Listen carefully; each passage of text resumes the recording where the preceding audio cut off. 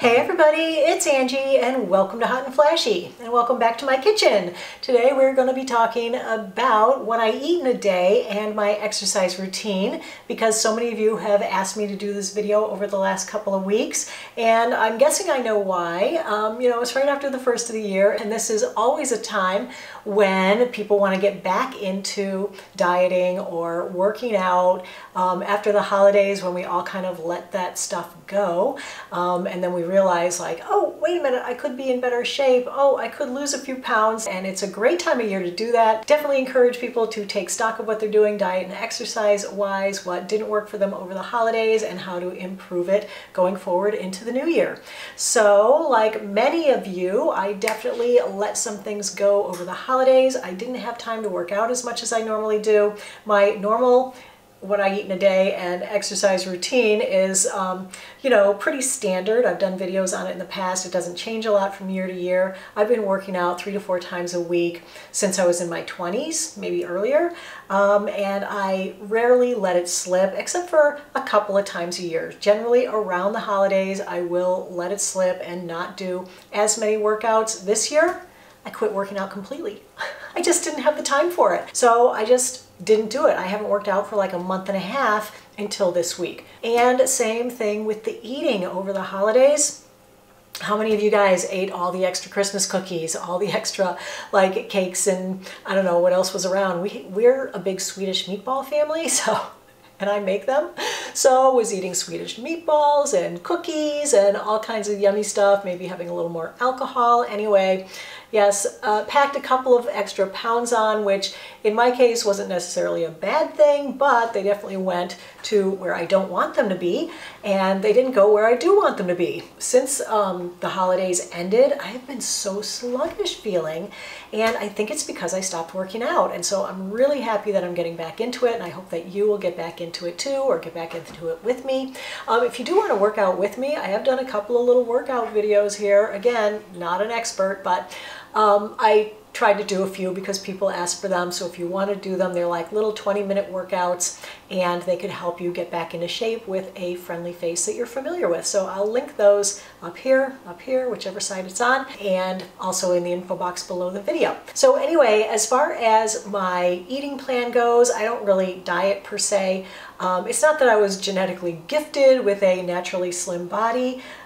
I have been on like a 35-year eating healthy plan ever since I got my first borderline high cholesterol blood work in back in my 20s. So I started cutting out the cholesterol, the bad foods then, bacon, cheese, fried foods, French fries, beef, a lot of that kind of stuff. I did what was recommended then and it actually helped. I lowered my cholesterol by 30 points and I increased the cardio in my workouts, and that has kept everything right where I want it for the last 35 years. My cholesterol still isn't high and I don't need to go on the meds, and I think that is awesome. And I'm in good shape and I'm fairly, thinnish for someone my age, definitely. And that's because of this 35 years of being diligent and doing the work that it took to keep my cholesterol down. So the main things that I do to keep my cholesterol in check is that, number one, I've cut out saturated fats from my diet, swapped over from bad fats to good fats. So I have more olive oil in my diet, more like avocados, more fish. I've also switched from a lot of processed foods to cooking a lot more at home, making my own food, and also trying to stay more into the brown foods and less into the white foods. So if I'm doing rice, I'll do brown rice or wild rice. If I'm doing pasta, I'll do wheat pasta. If I'm doing bread, it will have wheat or grains in it. So I don't really do any of the popular eating plans or diets. Like I don't do keto, I don't do intermittent fasting. I don't do any of that stuff. I'm more of a everything in moderation kind of person. So let me just first give you my little disclaimer that I always do on these, which is that I'm not a doctor, a nutritionist, a workout expert of any kind. I'm just a regular person like you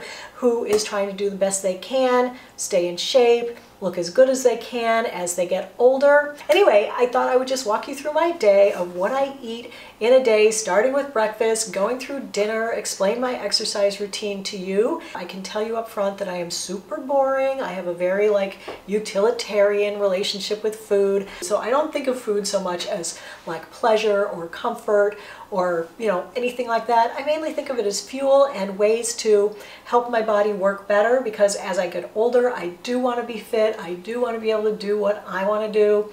You know, I still paddleboard, I still bike ride, I still do massive gardening.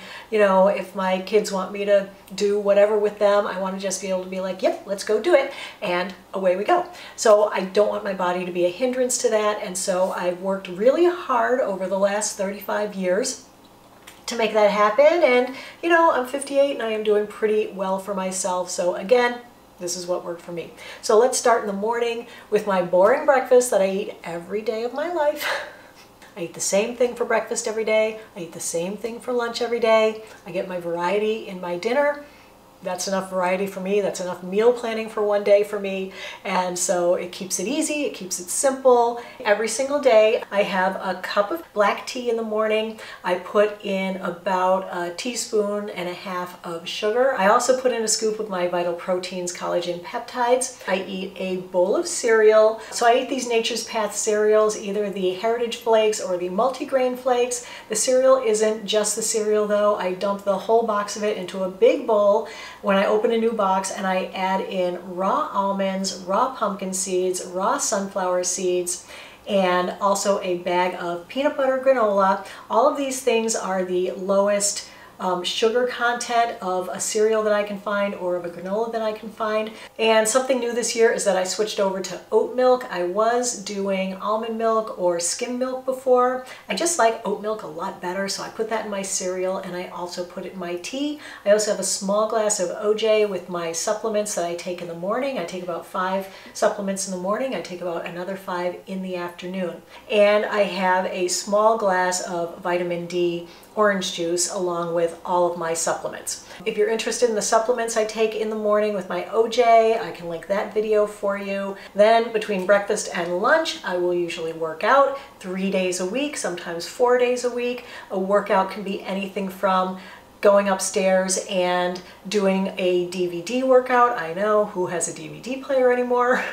I'm the last person on the planet that has one. I do these ancient workouts from like the 90s, and they work for me. I am thinking of getting an exercise bike, either a Peloton or an Echelon this year, so I may do that, because sometimes I just want to do like 20 minutes of cardio.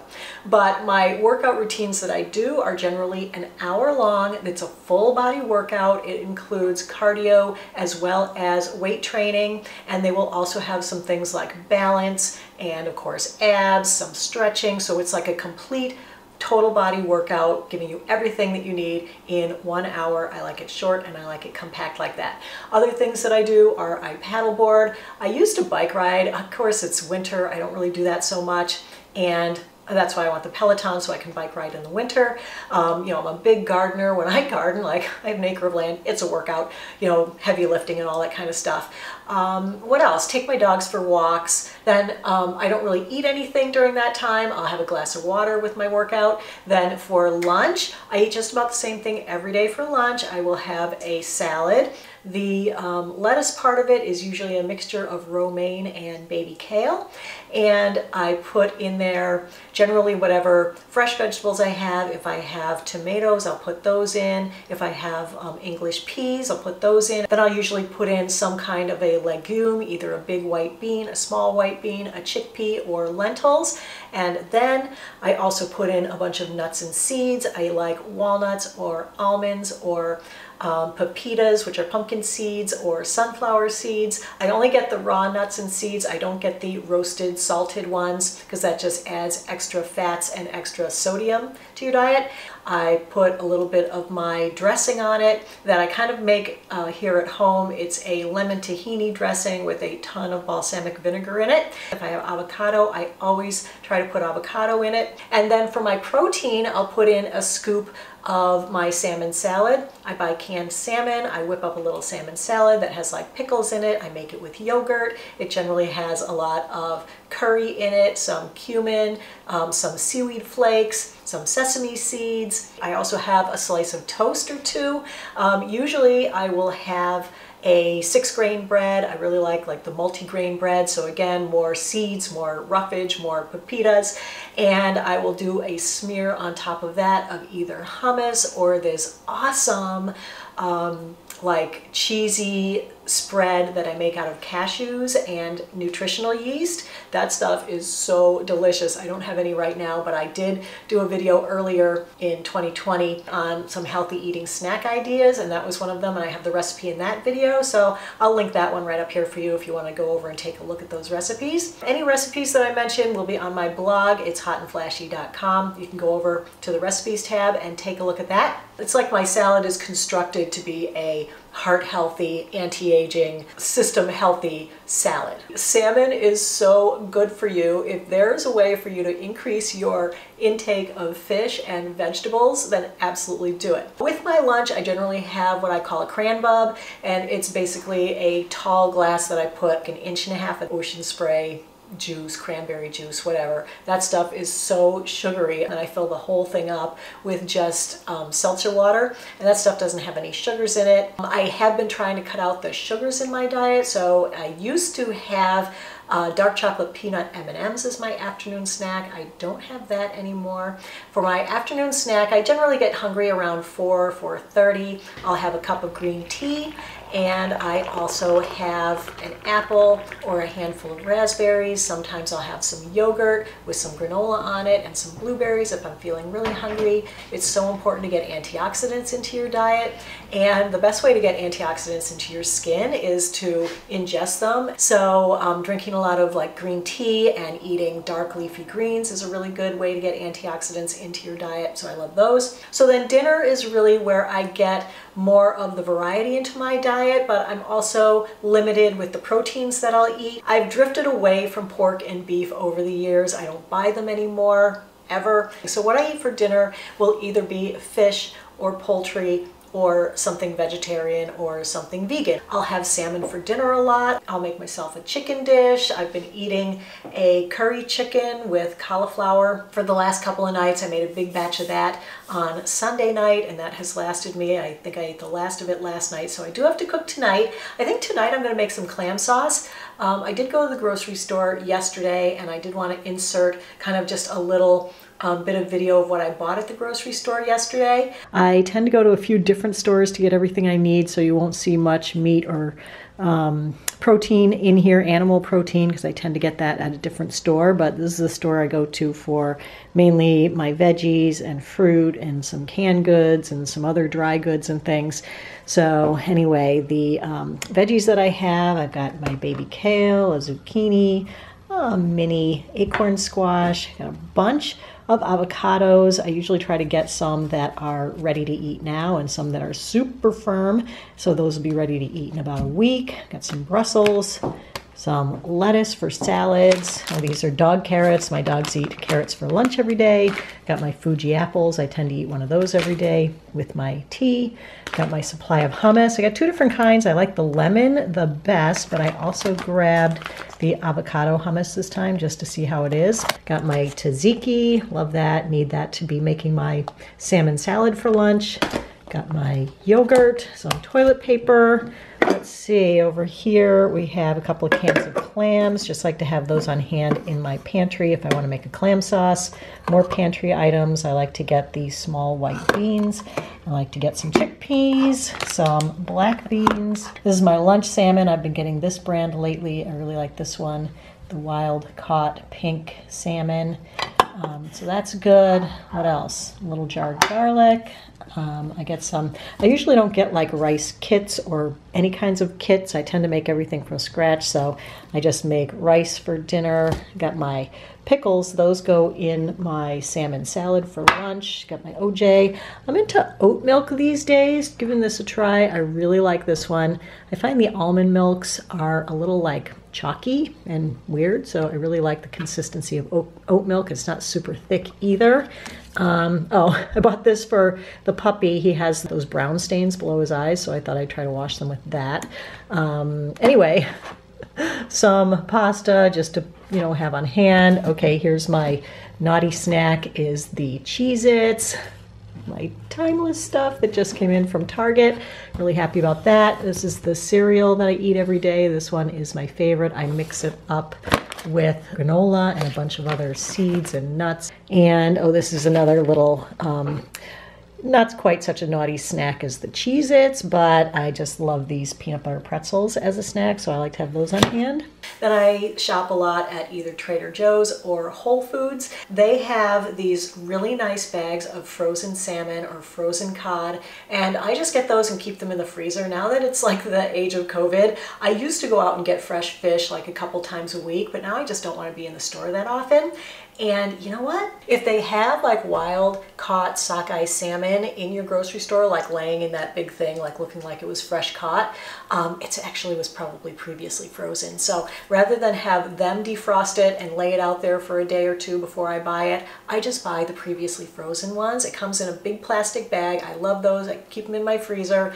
This way I can have salmon like for dinner twice a week. I also have cod fillets. I have that once a week. So I've got like fish like 3 or 4 times a week. I'll be having clam sauce tonight using canned clams, and then one night I might have like tofu. I love to make like a tofu bowl with brown rice or with long grain rice and then a vegetable in it. Tonight I'm having clam sauce. All right, hey guys, now it's time to make dinner. So I've got all my little ingredients out right over here. So I'm going to be using this cauliflower linguine tonight, so that's adding another vegetable. So here's everything else we'll need. I have some roasted garlic that I'm going to chop.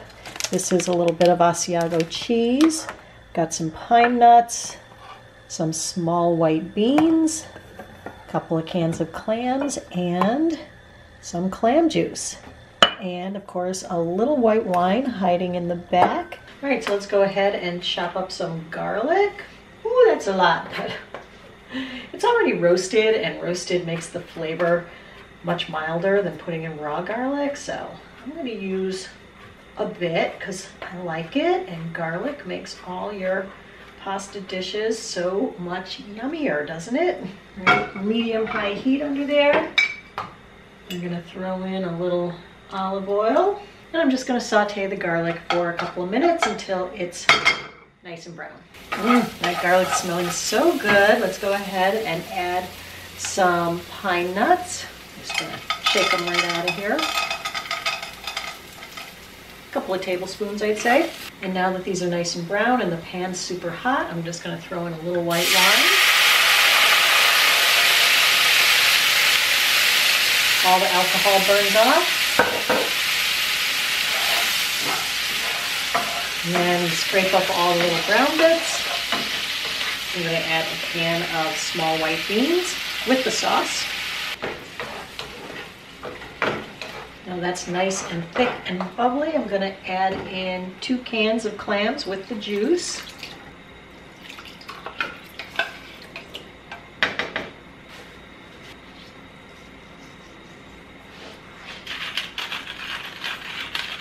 And instead of putting cheese on top of the sauce, I'll just put a little Asiago right in the sauce. That's it, just like a tablespoon. Now I'll let that simmer for about 10 minutes. It'll thicken up a little bit. If I had some fresh parsley or fresh basil, I would put that in there, but I don't have any. Now the water's boiling, so I can go ahead and add the pasta. I haven't made this one before, so I hope it's good. Just want to give this a shake before putting it in because all the clammy goodness is at the bottom. Just going to use about half of that. Okay, well I just read the ingredients on the pasta. I'm not sure I'm 100% convinced about this, but anyway, I thought I'd give them a try. It's a very tan looking meal. You know, those are the kind of things that I will generally eat during the week, and then I don't really deviate much on the weekend. You know, if it wasn't COVID and I was going out to lunch or dinner, I would try to pick something healthy off the menu. So if I'm out with someone who's having fries, I'll have a fry or two, you know, that's no problem. If I feel like having something, you know, chocolatey, I'll usually go for a dark chocolate, usually with nuts in it, so that ups the antioxidant and health factor on it. I do drink alcohol. I'm not a huge drinker, mainly wine. I'll have a glass of red wine or a glass of white wine, maybe a couple of nights a week. That's about it. You know, but I don't feel deprived if there's something going on where the kids are coming over and we're having pizza. I'm perfectly fine eating pizza. I just try to eat so healthy in my everyday life that on those occasions where you can't do it because somebody else has made food or you're out or you just don't feel like it, you can eat whatever you want and then you can go back to the normal healthy eating and it's not a big problem. So that's pretty much everything that I do. Thought I should just mention hormones because I am 58, postmenopausal. I'm on HRT, and so I gotta say I've been off of it, I've been on it. It is definitely easier to maintain your weight and to maintain your fitness level when you're on HRT. When you are, you know, just living with lack of estrogen, it's hard. It's hard to maintain your weight. It's hard to develop any muscle mass. It just makes it difficult. It can be done, you know, and it all still has to do with diet and exercise. But what I can say is that on HRT or off HRT, the weight still manages to settle where it wants to settle, you know, around the middle. I have put on a couple of pounds over the holidays, which I'm actually not upset about. I wanted to go back up to my face, which of course it didn't. It all settled in here. So if I could just like somehow squeegee it up into my face, that would be awesome. But I know I can't, and it's there. But you know, hopefully once I get back into my workout groove, I will manage to like chisel away at these little love handles that I've got. But you know, I mean, they're not a huge deal, but they are what they are. You know, I'm 58. What are you going to do? It just is. It's not only a matter of estrogen. It's also just that you're older. I mean, you look at older men, they can't maintain the kind of muscle mass that they could when they were younger. It's just a part of aging. So anyway, that's what I eat in a day. That's my exercise routine. That's what I do to stay fit and healthy as I age. And so that's it for today's video, everybody. I hope you found it helpful and informative. If you did, go ahead and give it a like. Don't forget to subscribe to my channel. As always, thanks so much for your time. I really appreciate your being here. Have a great day, and I will see you in the next video. Take care, everybody. Bye-bye.